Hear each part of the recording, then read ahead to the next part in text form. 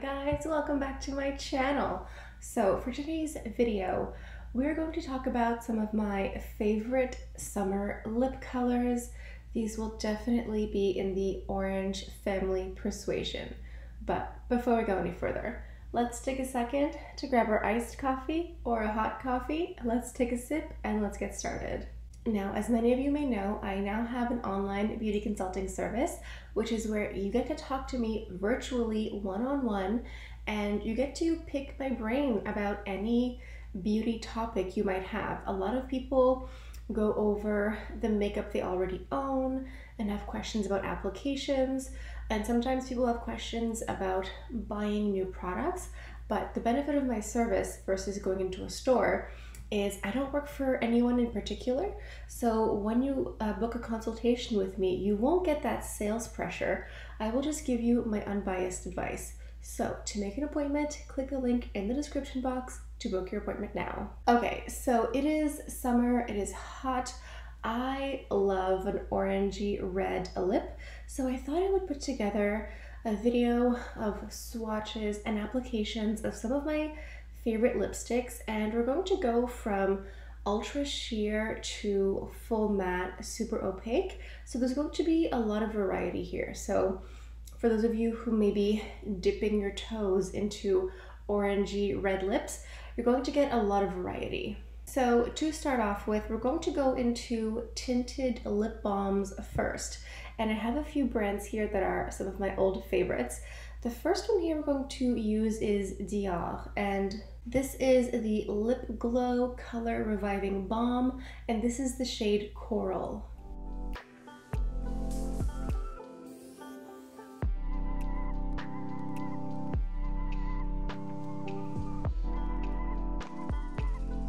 So this is a waxy lip balm, and it has this color reviving technology. So depending on the shade you get, you're going to enhance your lip color with whatever pigment is here. This is a coral. So here you're going to get more of, coral. Like, it is orange, but it also has a bit of pink as well. As you can see, it looks more orange in the tube here than it does on my lips. And this is really lovely as a lip balm, but if you're trying to gently dip your toes into this orange corally family, this might be a product for you. And you can reapply this throughout the day. And what I'll do sometimes is, if I have a more coral or orange lip color, I'll go in with a tinted lip balm throughout the day to just enhance that color as well.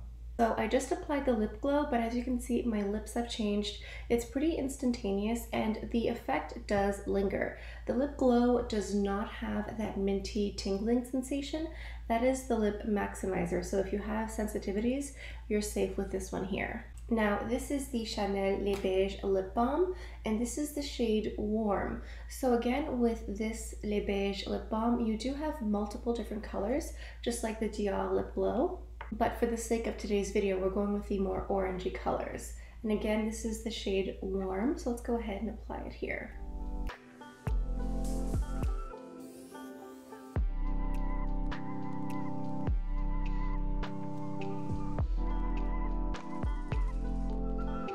Okay, so the Les Beiges Lip Balm in Warm is much less waxy than the Dior lip balm that we showed before. And this color here is also more orange. It's less coral and also a little bit less flashy. It almost looks like a very light lipstick in a way. So if you want that very sheer lip color, this might be for you.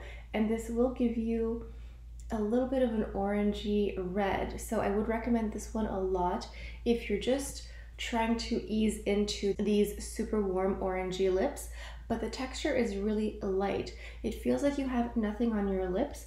I think the Dior lip glow feels a little bit thicker, so it just depends what texture you prefer. But there's something about the whole Les Beiges collection that just makes me think of like summer and the beach and vacation, and just throwing this on very effortlessly with a lot of SPF. And I think this is a really great color. And what I will do often is, if I'm going to wear a lip color for a video or for just myself, I will go into one of these tinted lip balms first, just to enhance the color even more. Okay, moving on to some Gucci Beauty. Now, this lipstick here is the satin formula. This is the Rouge à Lèvres Voile, so it's more of a veil satiny finish, and this is 301 May Coral.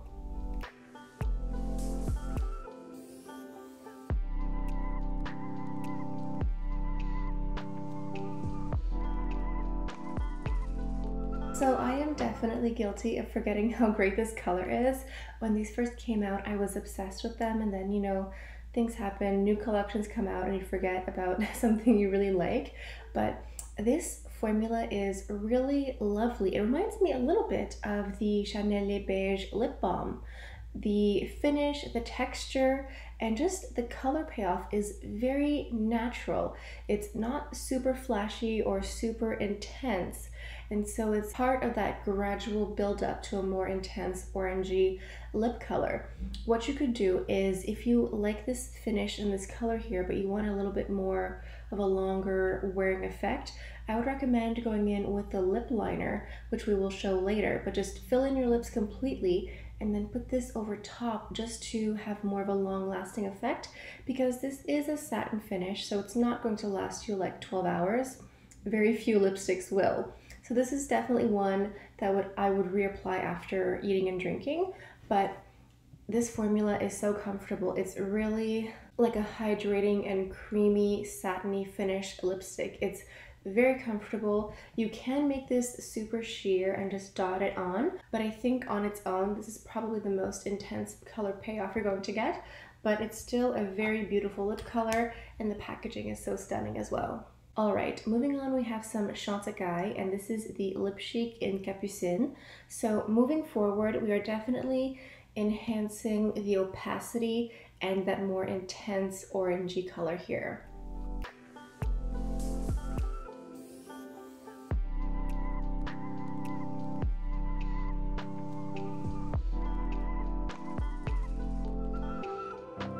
All right, so the Lip Chic here. So it has a very slight vanilla cupcake scent, which is very delightful. Now, the texture is a little bit more thick. I would say it's a satin finish lipstick, but you definitely feel more of a buttery, slightly waxy finish, more so than with the Gucci lipsticks. You feel these butters and these oils, and it feels a little bit more hydrating than the Gucci lipsticks.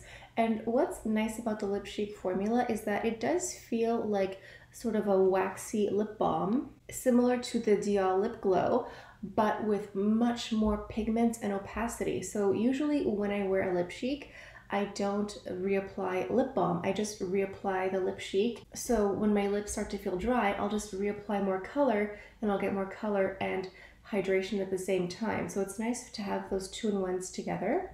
And this color here is definitely more orange. You get some red, but it's definitely more towards the warm yellow orangey base. Now, as you saw when I applied, you could make this sheer as well. You could dot this on and just blend it with your finger, but I, for the sake of this video and for the sake of being extra, went over a few times just to get the more intense color payoff, which is normally how I would wear this lipstick here. All right, back to some Chanel. This here is a gloss, and I featured this recently in a video, and a lot of you loved it as well. This is the Rouge Coco gloss in Bitter Orange.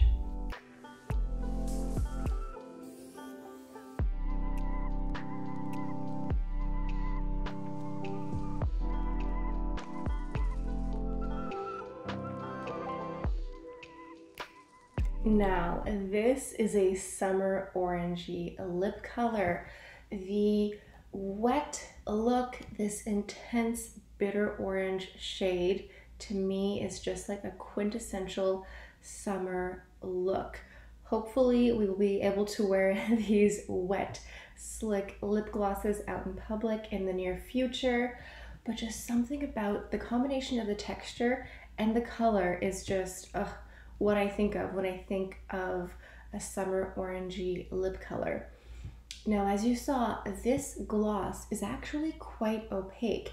You could sheer this out, but it actually has a lot of color. Sometimes a gloss can be really sheer, but This is zero lip liner, zero lipstick, just this lip gloss here, and it is so beautiful. Now with this lip gloss here, I would recommend layering a tinted lip balm like the Chanel Les Beiges Warm, just to enhance the lip color and also to help with the longevity, because this is a gloss. When you're eating and drinking, it will fade away, but if you just double up with a little bit of insurance, it just helps the color last a bit longer. Okay, now it's time for something that is near and dear to my heart.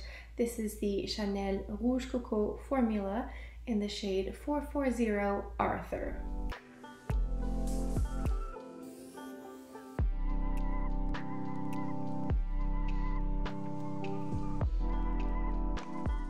Now, this is all that is left of Arthur, so I definitely need to buy a backup of this really soon because we know how much Chanel loves to reformulate and change things up, so I will definitely get a backup of this here. This, for the longest time, has been one of my top favorite lipsticks, like across the board, and it still is because it just gives you that perfect balance of a warm red lipstick, but that isn't completely orange. And just look at my complexion and my teeth and the makeup and everything just looks alive and fresh and beautiful. And I just think that this is such a beautiful color. So the Rouge Coco formula is a satiny lipstick, but it's a classic bullet. So you're not going to get a slick finish or a waxy finish. It just feels like a classic bullet lipstick. This almost looks like the bullet lipstick version of Bitter Orange. Now, if you wanted to, you could use Arthur and then dot on a little bit of Bitter Orange just to make it look a bit more glossy. But also on its own, it's a beautiful lip color. With eating and drinking, it does fade away a little bit, especially in the center of the mouth. But because it is a classic lipstick, you are going to get a nice color payoff here, especially when it comes to longevity. This is a beautiful color to wear. I wish I had worn my jade or emerald green top. I have an off-the-shoulder top that's this beautiful jewel tone green, and something about the green and orange color combination looks beautiful. Also, orange and blue is a nice stunning combination. I'm just giving you inspiration and ideas to wear because sometimes I base my outfit off of the lipstick. So if you wear this Arthur blue, like a denim like this, or a jewel toned green, or even white, like a white crisp t-shirt in the summer is always very classic, or a white linen dress with this lipstick here, you are going to look like $1 million. It almost hurts to take off this lipstick because it's so beautiful, but I'm glad that I can share this color with you. Let's keep going because I have a couple other lip colors and then I have a couple lip liners I want to mention too. Okay, so next up is something from Pat McGrath. This is actually part of her mini lipstick series, so you can actually buy this in a miniature format instead of the full size. This is the MatteTrance lipstick in Obsessed.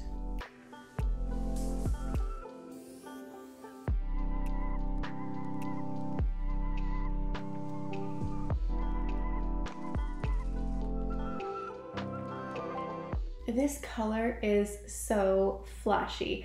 It is that bright red orange. It definitely is not for the faint of heart. I think if you've gotten to this point here, you have to be very sure of yourself and make sure that the lipstick is not wearing you. You know what I mean? The texture of this lipstick feels almost like a powder.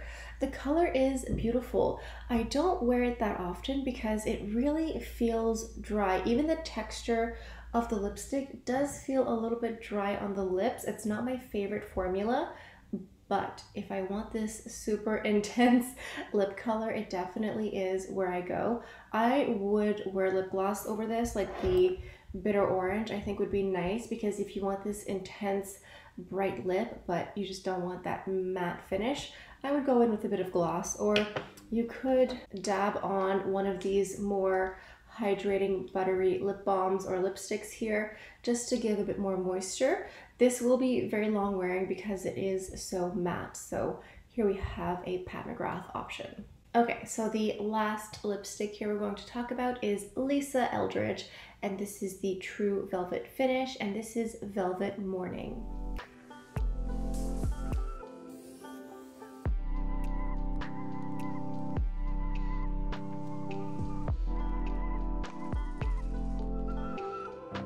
So this is another super bright, intense lipstick, but even though this is a matte, it feels more comfortable than the Pat McGrath. The Pat McGrath literally feels like a powder that's been transformed into a lipstick formula, whereas the Lisa Eldridge feels a little bit waxier and a bit more balm-like. They're both super matte, so you know it's not going to be the same as wearing the Lip Chic from Chantecaille, but if you want something more intense, the matter it is, the more intense it's going to be.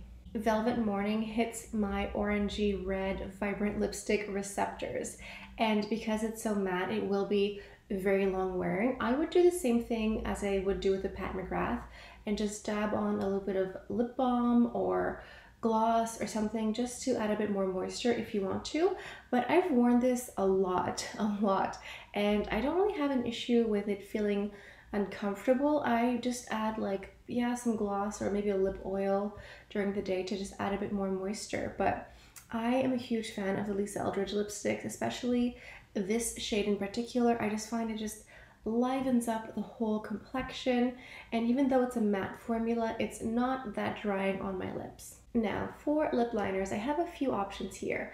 The first one is from Dior, and this is the classic 999 lip liner. It's a classic red across the board for Dior, and this here is a classic red, but it does pull a little bit warm. It's not going to be very blue based, so this could be a good option for you, but my preferred option if I'm going to wear a lip liner with this type of color is from Chanel, and this is number 174 Rouge Tendre. The Chanel one is just a little bit more vibrant, a little bit more orangey, and the one from Dior is just a bit more red. So these are two that I would recommend to go with the products that I mentioned today, but my first pick would be the Chanel lip liner 174, and if you're going to wear something that's a bit more glossy, satiny, and you want to enhance the color, fill your lip in completely and then put on that glossy satiny finish afterwards, and you're going to have a lip color that lasts several hours. Alright guys, I think this is it for today's video. This is my roundup of some of my go-to favorite orangey red lip colors. Some of these I've had for years and I've just repurchased, and they've just been my tried and true. Let me know what you think. Are you part of the orangey red lip family? I know for some people they see this color and they're like, oh no, that's way too intense. That's why I included like more lip balms, glossy textures. So if you're interested in joining the orangey red family, maybe you can like ease yourself in very gradually. Let me know in the comments which lip color did I wear today that was your favorite. If you're new to my channel, please take the time to subscribe, and you can also hit the notification bell so you can be notified whenever I post a new video. And on that note, I think this is it for today. This is all I have. Thank you so much for stopping by. I hope you have a beautiful day, and I'll see you guys next time. Bye.